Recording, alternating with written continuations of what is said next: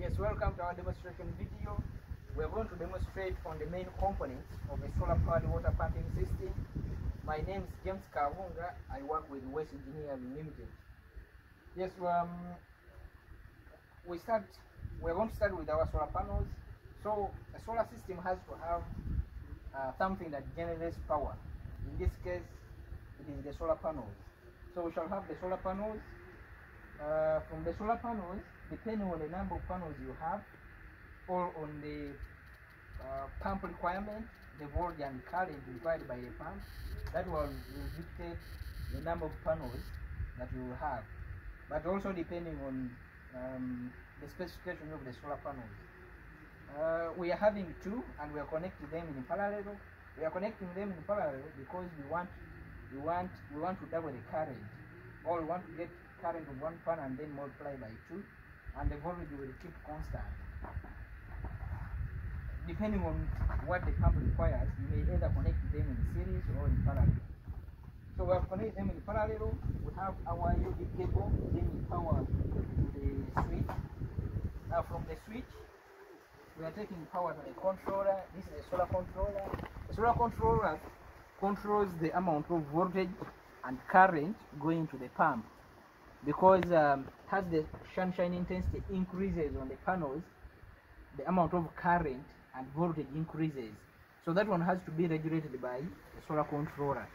Now our solar controller has the one we are using for demonstration. It has some indicators. For example, it shows you that power is connected, like there is power from the solar panels. It shows you whether the pump is running. Then it has a maximum power point tracking. Then we have a well. We shall see it lighting if the well has issues or if the well gets empty, and then tank in case you have connected your tank. Then with this controller you can increase speed, as we shall see. Then from the controller we have seen the use of a controller to regulate the voltage and current, or the power that goes to the pump, because the power here keeps on changing as the intensity of sunshine increases. Now from the controller we shall have we shall now take power to the pump. Now depending on your water source type, but you may need a submersible pump. I mean a submersible cable. These are submersible cable bring the power wrong way up to the pump. Now we also have this cable. This cable is it brings power to our sensor, to a water sensor or water level sensor, just in case the well gets empty. This level sensor or water level sensor will automatically switch off the pump, so you don't need to be there. So this is our pump. Let me get it out of water. This is our solar pump. It has a maximum head of 50 meters and a maximum flow of 1,300 liters per hour. But that one is selected depending on some factors like the water requirement, how much water you need in a day or in an hour, and then your specifications. Now those are the basic components of a solar water pumping system. You also need a pipe that will deliver water where you're delivering, or whether they are tanks or a reservoir or anything. You need a pipe. Now to protect your system, I didn't talk about the frames.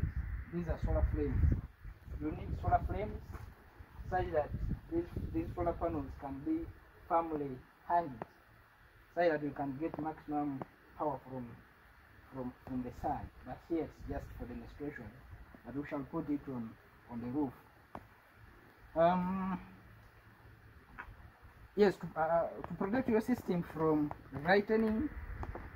Yes, there can be chances of lightning. You'll need to protect your system or to earth your system. And if you look closely, we have our lightning arrestor up here, and then I can take you here.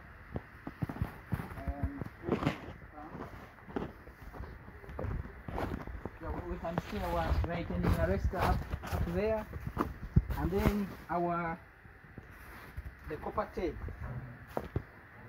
We have dig a pit here. We're going to put the earth mat we have seen there, and put some charcoal, so that when there is current or voltage imbalance due to lightning, that voltage will be brought through this copper tape to the earth instead of damaging the system. Yes, we are going to switch on the pump and we see how we are getting water. Engineer, help me and put the pipe inside. Now, so switch on.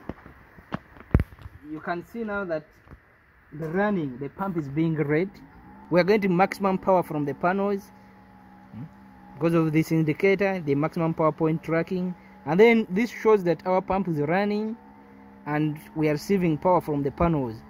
So with this controller you can decrease the speed of the pump, and then you'll be limiting the maximum power point tracking technology. You can increase. So let's go and see our pump.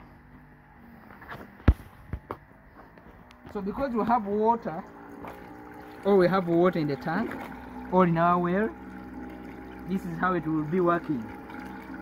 Our dry well sensor is inside, and because there is water, that's why the pump is pumping water. So this is just for demonstration.